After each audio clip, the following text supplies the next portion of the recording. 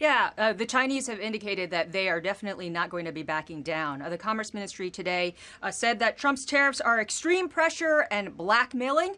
So some very strong language there. China said that it would fight back firmly and that it would consider qualitative and quantitative steps. And that has really gotten the attention of the business community here in here in China because, as you guys were just discussing, there's a lot of questions as to exactly how China would be able to strike back, as they have said, with equal scale and equal strength. Because at the end of the day, China exports to the United States $506 billion worth of goods, whereas the U.S.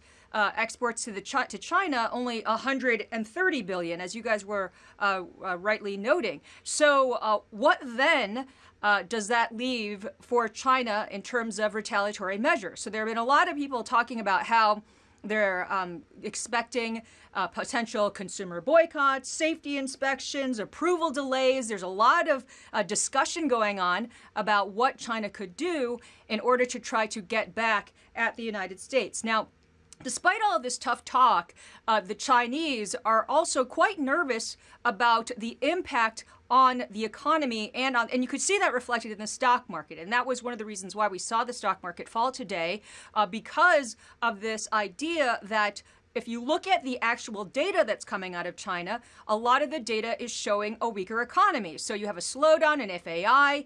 The property market has also been showing some signs of trouble. You have the rising debt, some issues with credit. And so all of this is leading to trouble for the Chinese economy. So some of the folks who I've been speaking to say at the end, China really might not be well positioned to be able to last a very long trade war, despite the fact that they're talking tough. Now, what they do have in their pocket is political will.